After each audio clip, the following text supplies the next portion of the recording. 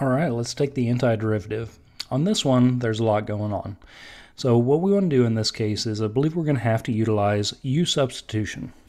So as we get going on U-substitution, I'm going to choose our U to be whatever the innermost function is. So in this case, I think we have the 2 plus x cubed is all underneath the square root. So let's let that be our value for U.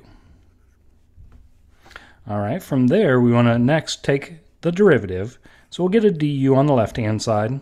On the right-hand side, the 2's derivative is 0, but the x cubed is going to give us a 3x squared. And we also put a dx on this side as we go along. Now, I want to be able to replace everything else except for what's underneath the square root if we can. So I want to put it all in terms of u's.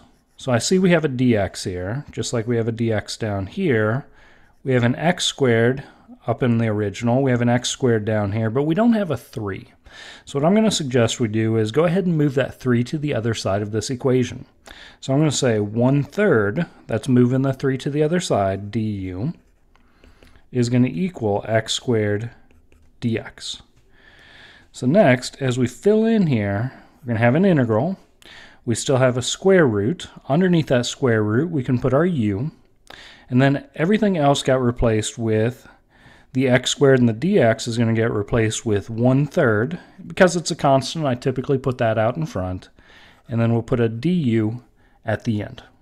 So hopefully you can kind of see where we filled in with the left-hand side of what's in red at the bottom. All right, we still haven't integrated, however.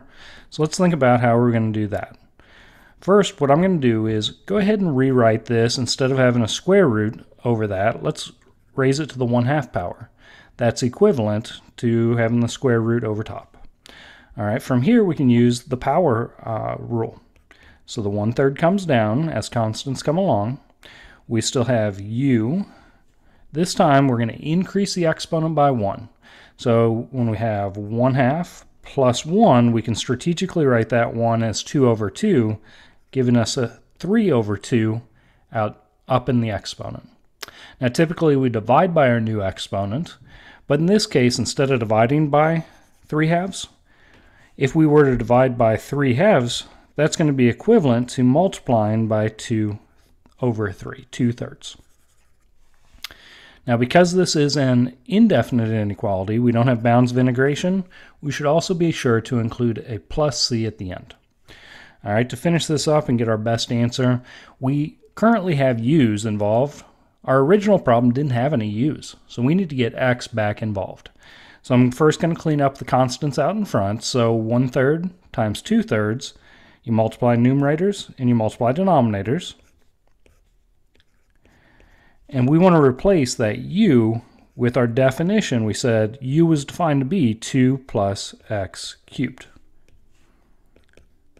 We'll keep the plus c at the end. And there's our antiderivative. All right, you could double check this by, you could always take the derivative of our final answer here, and we should get back to what was on the inside of that integral. So I hope this helps out. Good luck as you're working with U-substitution.